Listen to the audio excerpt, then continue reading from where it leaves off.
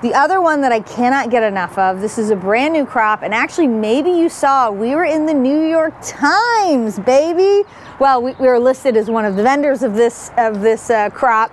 This is an amazing cucumber that was actually bred by a guy in Riverside, and we were able to get the seeds. And what's amazing about it is it's a cucumber that grows on a bush plant, so it's not a vine. You don't have to have something for it to grow up. It's kind of elongated or almost round, and you can eat it just like an apple. In fact, I rarely slice it up. I grab it out of the garden and I just chomp on it. If you love cucumbers, you've got to try this. Again, it was cool enough to be in the New York Times, so obviously it's pretty cool.